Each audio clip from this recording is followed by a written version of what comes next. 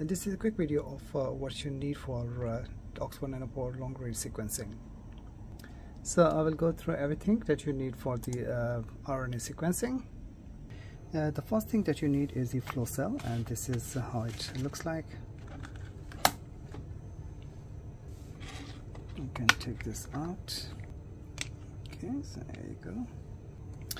Okay, the second thing you need is the sequencing device, which comes in a pack like this. Instruction manuals, USB cable, and the device. So the flow cell will go into the sequencing device like that, and then you will close it and connect the USB cable. This can now be connected to the computer.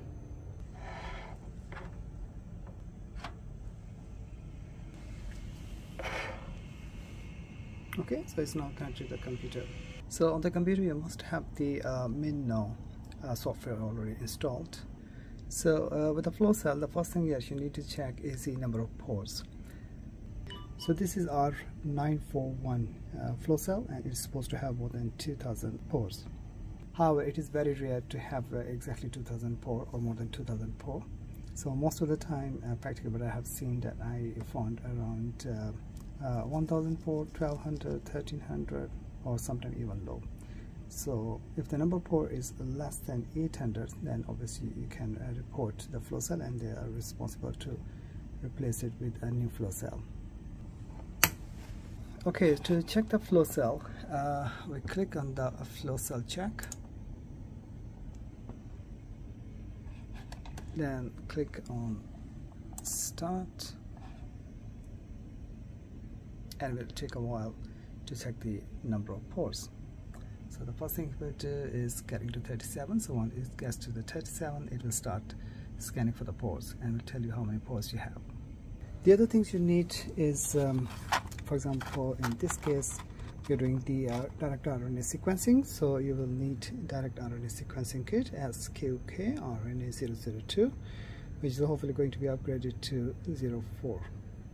Then you need flow cell priming kit and flow cell wash kit. The next thing you need is the protocol, how to prepare the library, and you also need the protocol to how to wash the flow cell. You can buy all the ingredients individually, but it's cheaper to buy them as a starter pack.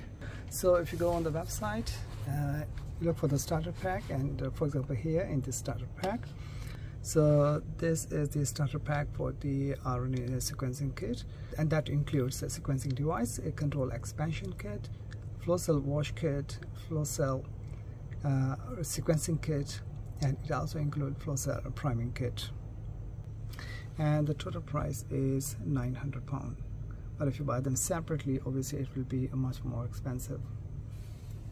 Okay, to start preparing the library, obviously what the first thing you need is the RNA. You must have a good quality RNA. So you go through all this protocol, details all the steps in the library preparation. So just follow all these steps. I will go through this in detail in a different video. So at the end you get a library something like this, which is roughly about 21 microliter. So 1 microliter is used to quantify, and the rest of the 20 microliter is used for loading onto the flow cell. So in the same protocol we have instructions for priming and loading the spot on flow cell. You just need to follow all these instructions. So once you have successfully loaded the library onto the flow cell, you start data acquisition. So after loading the library onto the flow cell, you go to the software, click on the start, you click on start sequencing, then you enter your experiment name and give all the other details, and then start the sequencing run. So that was a very quick overview of minION RNA sequencing. I will make separate videos for all these sections. So thank you very much for watching.